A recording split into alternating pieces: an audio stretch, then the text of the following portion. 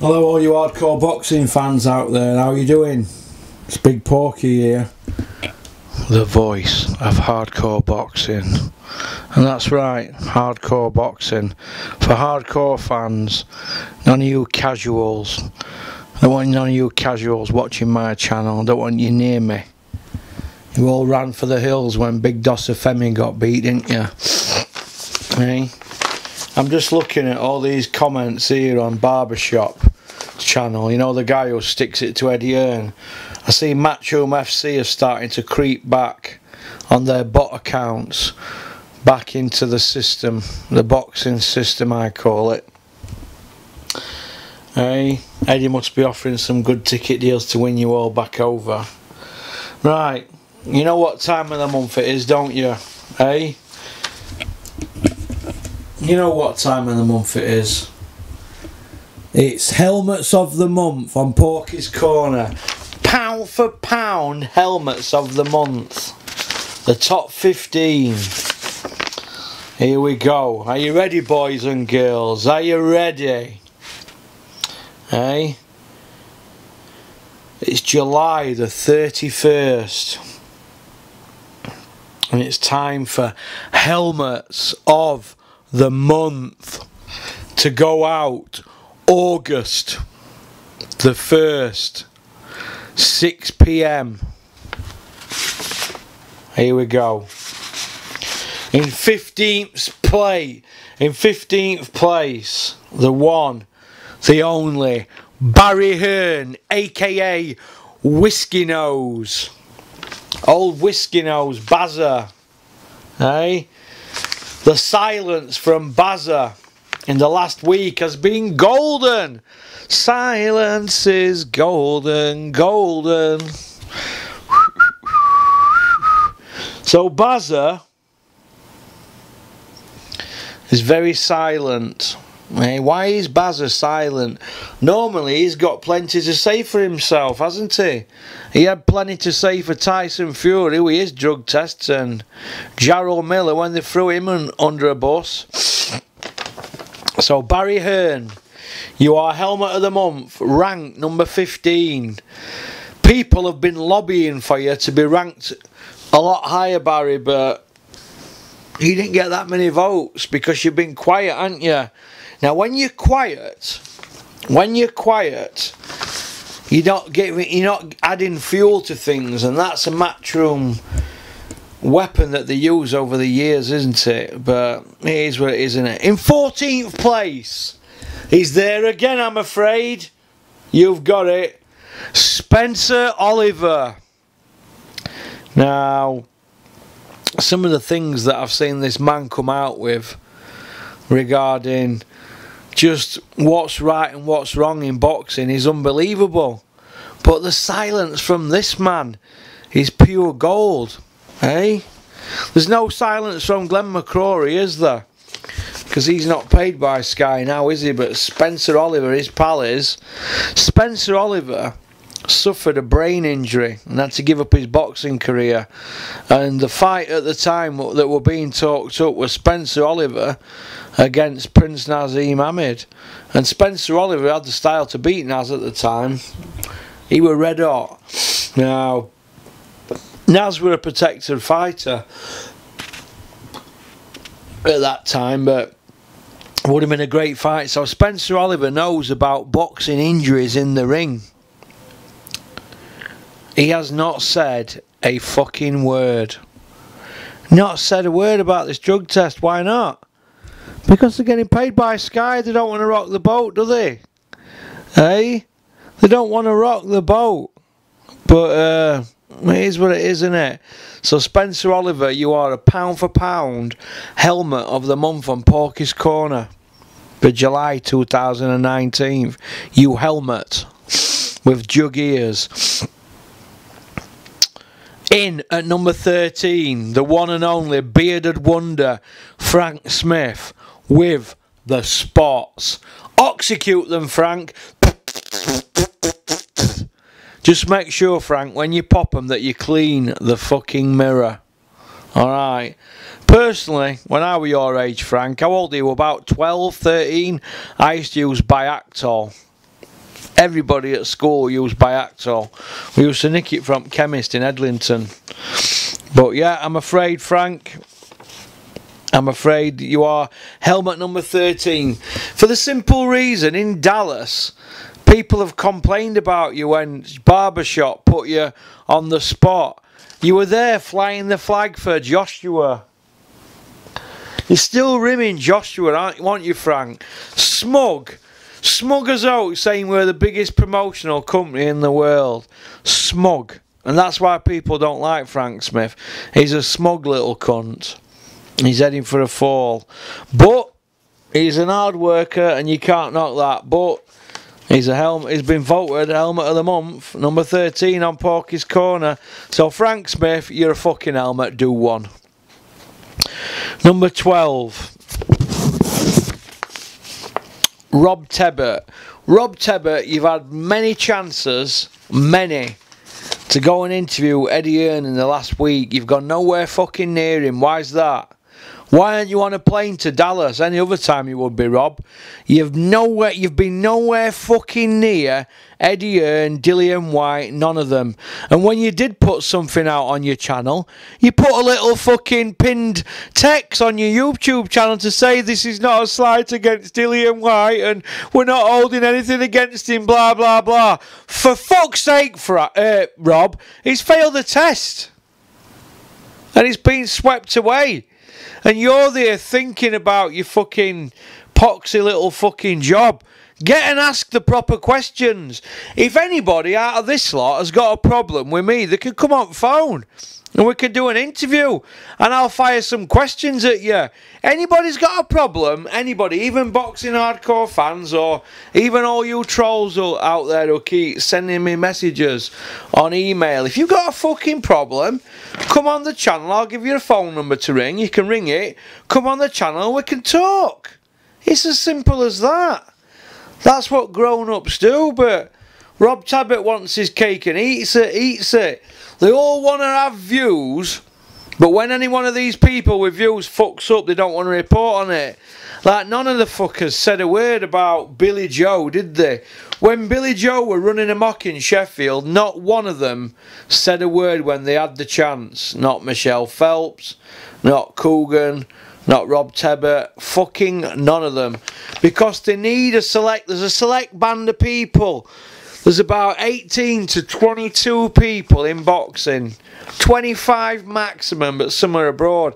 They need them for views. You take them people out of the equation, these people don't have a fucking income. They're not in it for boxing, they're in it for money. They're not in it for love of sport. Come on.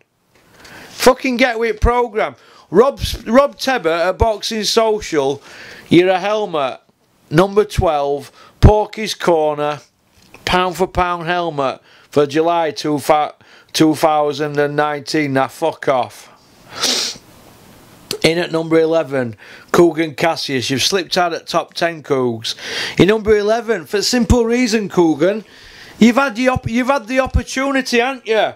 The complaints I've had in the last few days have been unbelievable. The silence from Cougs, man of the people, is golden. You've been nowhere near Hearn. Normally you're hanging around his doorstep. Come on, Cougs, you can do better than this, mate. You're supposed to be a pioneer. You're a pioneer for YouTubers in England. Coogan, you're supposed to be flying flag. 10 years at your job. And you've been nowhere near the biggest story ever. A boxer failing a drug test and being cleared to fight morning of the fight. And you are nowhere near with your fucking cheap camera. Eh? Come on, Coogan.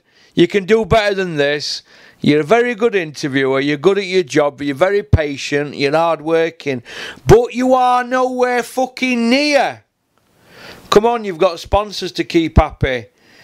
Sometimes if you want to be a hardcore journalist and earn all this money and do good things, you've got to see other side of the coin. You've got to ask questions that you don't want to ask. This is why you can't overstep the line in sport. You've got to be impartial. Coogan is not impartial. He makes out he's neutral, but he hasn't been neutral, has he? He may be the #1 man in the sport for this job, but he's let fans down. He's let me down. I were a fan of Coogan's. Dennis always bigs him up. I were a bit unsure about him at first, but he's an hard worker and he's stuck it out. But come on. He's bottled it this week. Bottle job. It's like Arsenal going for the league title. They bottle it at Christmas. So, Coogan, number 11, pound for pound, helmet of the month, Porky's Corner, July 2019. In at number 10, Ed Robinson, Sky's production man, friend of Adam Smith, public school, Ed Robinson. Well, what can you say about Ed Robinson? Privately educated, very nice man. He even came to Knutsborough. I met him off the train in Knutsborough. Took him out for a drink in Knutsborough, then blasted him down motorway at 1:20. Back to his hotel in Sheffield the night before the Senchenko-Brook fight. Nice guy, drinks whiskey. He wasn't keen on Hilltop Hotel in Knutsborough, which is owned by Steffi Bull's cousin. What can I say about Ed Robinson? Well, I know somebody that pulled him about it this week, about the drug issue, and he couldn't comment. And that person's commented, and a couple of his pals did. They've all battened up the hatches, haven't they? They're all thinking about themselves. So, what can you do? It's embarrassing. And Ed Robinson should know better, and he's a big advocate of anti-drugs campaign. He's dead against it, and I am as well. But at the end of the day, nothing from Ed Robinson, pure silence. So Ed Robinson, you are pound for pound, number 10, helmet of the month on Porky's Corner. Jog on, jogger. In at number 9, hey baby. Hey baby, let me whisper something into your ear, baby. Anthony Bellew, down at number 9. Why is that? Because silence is fucking golden, innit? Anthony Bellew, the disappearing man that's never beat a champion. Hey, 4 pay-per-views and never took a belt off a champion. Anthony Bellew. The contradiction, the fraud, that is Anthony Bellew. You are helmet of the month, pound for pound, number 9 for Porky's Corner, 2019 July. Jog on, la. In at number 8, the one and only, flat cap wearing, sheepskin coat wearing, Del Boy, Bad Boy Chisora. The man who likes to put women over his knee and smack their bum very hard until blood comes up and gets community service. The one and only woman beater, Derek Chisora. What can I say about Derek Chisora? Well, he looks stronger, faster, quicker than a speeding bullet. It looks like Derek's had all his spinach. Bloody hell. Hey? Last time out against Gashi, Derek didn't look so good, but since then, Eric has eaten a banana. He has become Banana Man. No, we're not on about Eric from Acacia Avenue turning into Banana Man. We're on about Derek Chisora eating all his milkshakes and all his protein drinks from David Hay. Derek Chisora half-killed Spilker. He looked like a different man, didn't he? He had muscles on top of muscles, less body fat. He looked great, didn't he? So I'd rather him take it out on Spilker, though, than some 8-stone bird, wouldn't you? But it is what it is, isn't it? We're just keeping it real. We know what Derek is, so as long as we know, it's all right, don't we? In at number 7 is Johnny. He's there, isn't he? He's always got to be there, hasn't he? But silence this week from Johnny Nelson. Not a fucking peek. Not a peek from the Nelson. Hey? Here's Johnny. Where's Johnny Nelson? Why isn't Johnny saying anything about the biggest scandal in sport? We've got Dillian White here, a world-class fighter, who's beat Parker, a former champion. He's beat Brown, a former champion. He's WBC mandatory for Wilder's belt. Former British champion. He's knocking everybody out and he's in wars and it's exciting and he's had 4 pay-per-views. And here's Johnny. Well, Johnny's not said a word, so all we've got to say on that one is, where's Johnny? Well, Johnny's number 7 pound for pound helmet for July 2019 on Porky's Corner. Aren't you, Johnny? In at number 6, Penfold, Dave Caldwell, Mr. Penfold. Eh? You know why Penfold's in, don't you? Because nobody sees him for weeks, do they, after a loss? And then once he has a win with Chisora, we can't get rid of him, can we? We cannot get rid of Penfold. He's just got to be there, hasn't he? He has just got to be there. So at number 6, Dave Penfold Caldwell, the most distrusted man in South Yorkshire. He is not to be trusted with money or with your missus, let me tell you. So it is what it is. Jog on, Caldwell. In at number 5, Mr. Bean. Bean. Rudder bean. Coulda been, shoulda been, never been. Fucking baked bean. Where you been? Adam Mr. Bean Smith, the spin doctor. Rumple fucking Stiltskin. Just tell us where Madeline is, Adam, please. Adam Smith, number 5, helmet of the month, July 2019. Porky's Corner. You know it. Fuck off, Adam. In at number 4. I thought he would be higher, but I kind of feel sorry for him because I think he's took bad advice. That's what I think. I think he's took bad advice. In at number 4, the body snatcher, Dillian White. What can we say about Dillian White? World class fighter, world class trainer. Mark Tibbs trains him. World class cutman, Jimmy Tibbs. World class left hook. But he's made a few wrong turns in his career. He's took bad advice. He took bad advice with an over-the-counter supplement, a pre-workout drink. Bad advice. 2-year ban. He didn't listen then to good advice. And he's took bad advice ever since then regarding fighting for a world title. He's knocked Pulev, eliminated back. He's knocked the Joshua rematch back at Wembley in front of 90,000 for millions of pounds. He's knocked the Wilder fight back, apparently. He's now manager for Wilder.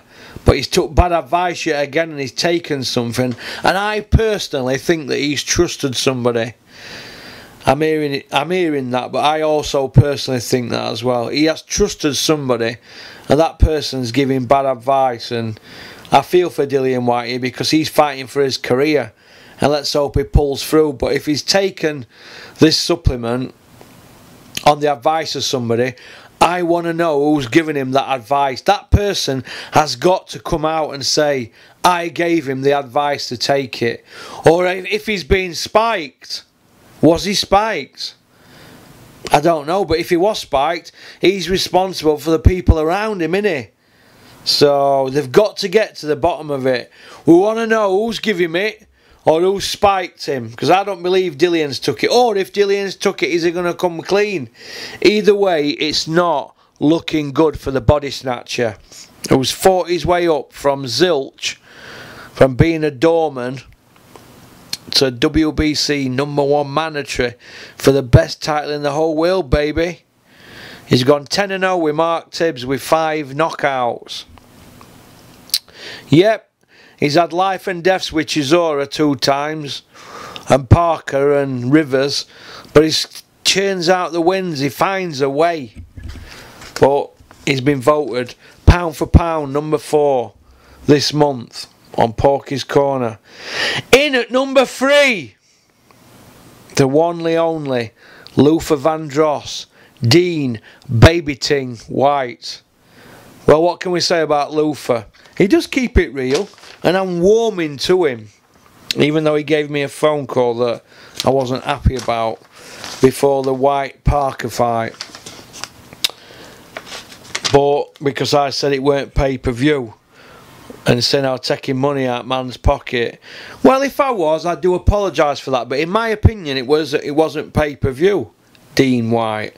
But the fight was a fantastic fight, actually, and I paid for it myself. And end of the day, it were a good show, wasn't it? It got Eddie Hearn out of jail, didn't it, that fight at the end of the night? The show were good. But should it have been pay-per-view? I'm going on what the protocol was in the past. It had to be a world title fight, and it had to be a fight that you couldn't miss. Now, Parker and White are not even from England. They're not born in England. There were no belt on the line, so how could it be pay-per-view? But that's all in the past. Dean White's voted pound for pound helmet of the month for number 3. So I had quite a few votes. Probably because he's been very vocal on YouTube channels, and he always tells it as he sees it. And in the last few days, when he's been asked questions, he's just not answered, and he's gone missing, and that's not good for fans. You've got to come out and be transparent, but he's carving his way in boxing, Dean, and good luck to him. He keeps it real. He's very sensible with his man bag, but good luck to him. But I'd like to see him come out and speak more on this issue, because the wall of silence is not good at all. So Dean White, you are helmet of the month, pound for pound number 3 for July on Porky's Corner. Well done, Dean. So ta-ta. Number 2, Spencer Fearon. Woohoo! Malcolm X, Spencer X, whatever they call you. Spencer Fearon came out on IFL, and he said that Eddie Hearn, moralistically, that is a word that he's got off Don King. Don King uses that word moralistically. Now, Eddie Hearn has a moralistically moral to tell Rivers about this test that Dillian's had. Now, fair enough. Eddie didn't do it, and Spencer Fearon came out saying it. Well done. But Spencer Fearon spoilt himself, didn't he? And that's why my inbox is chocker. He spoilt himself because he came out with, at the end of it, that Rivers had failed a drug test. Now, what he forgets is, I work in boxing and show it with Dennis Hobson, and we know people in other countries who know people who know people. And these people know people. And they know people in Canada, and we've got friends who know people out there because Carl Frotcher's fought people out there. Carl Frotcher's been out to spar with Pascal out there, and let's just say there's people connected to people we know who know Yvonne Michelle, and they categorically deny that they failed a drug test. The British Boxing Board of Control people are telling me and a friend of mine, no, Rivers did not fail a drug test. So if he didn't fail it, why is Spencer Fearon coming out saying he did? And why is Eddie Hearn saying he did on his interview when he hasn't? It's a smokescreen to divert attention from White. They've been caught bang to rights with a test. They've not told Rivers, and it's a mess. And you've got to feel for Dillian White, who's took bad advice. Sky are trying to get out of it. They're saying, well, it's the board that have sanctioned it. Eddie Hearn, he's saying the board have sanctioned it, I'm only a promoter. I'm only promoting 2 fighters. Yeah, but you've got a duty of care to Rivers, haven't you, Eddie? You can't put Rivers in danger. Lloyds of London are now even involved now, looking at criminal proceedings, as well as Yvonne Michelle pushing it. And you're going to have other promoters in England who don't like Eddie Hearn, not mentioning any names because this guy will sue my ass.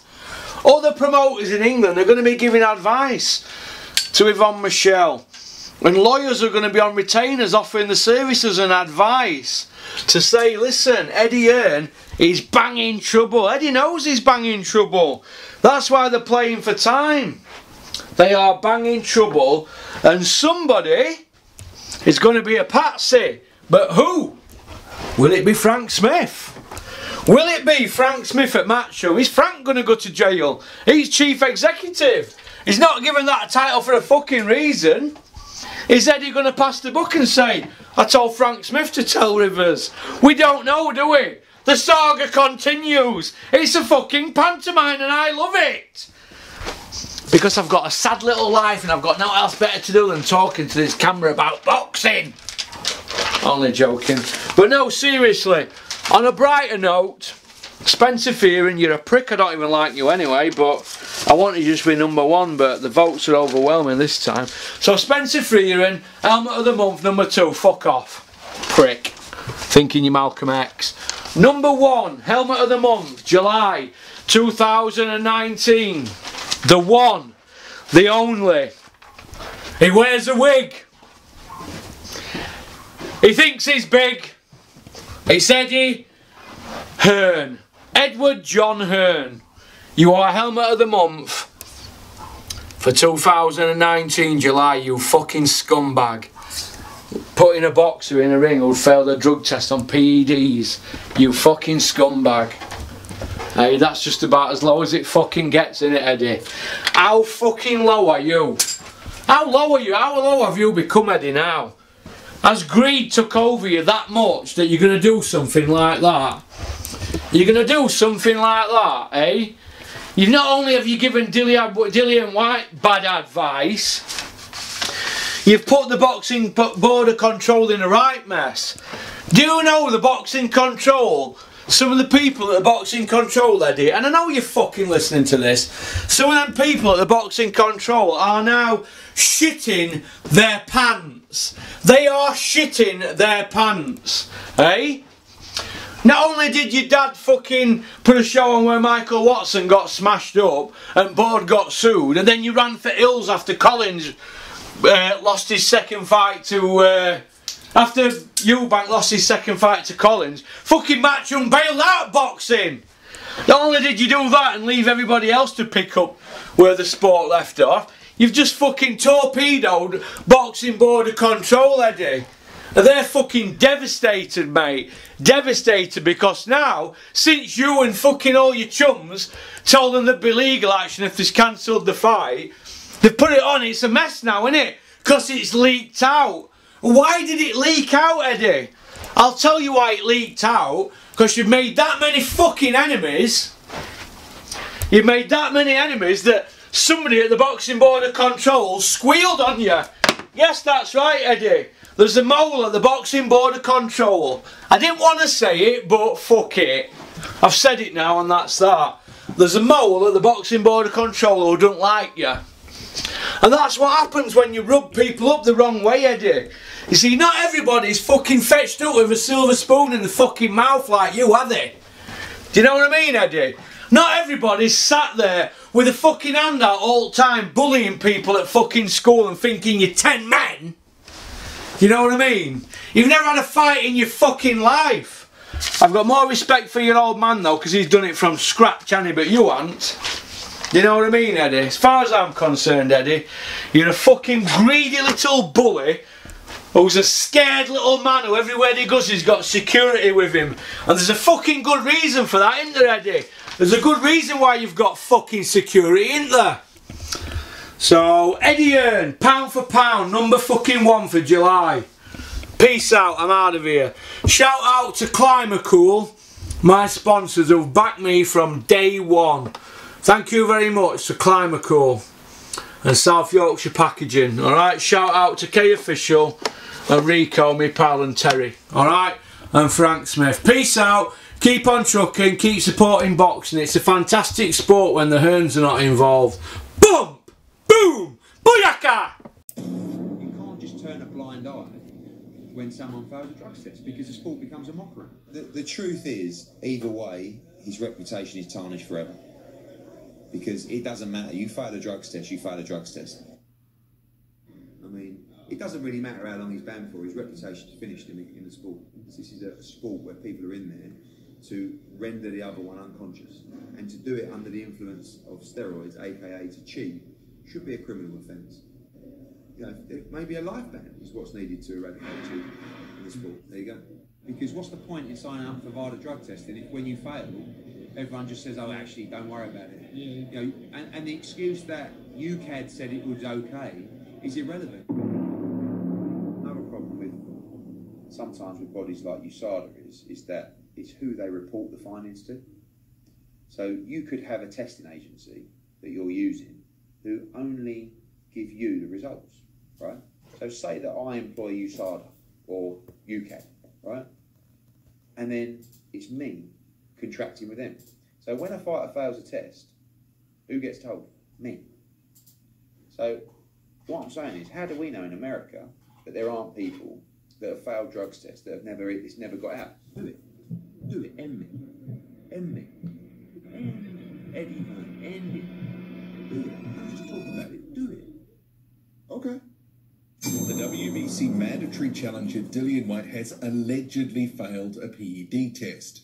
Dillian White, as reported by BoxingScene.com, has tested positive for a banned substance. That a July 17th test came back with a positive result. Did they tell him that? But you knew he tested positive every 36 hours. No.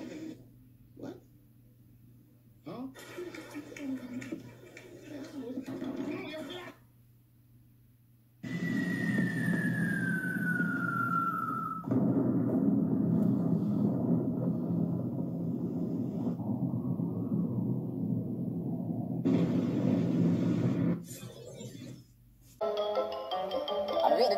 That's all, folks.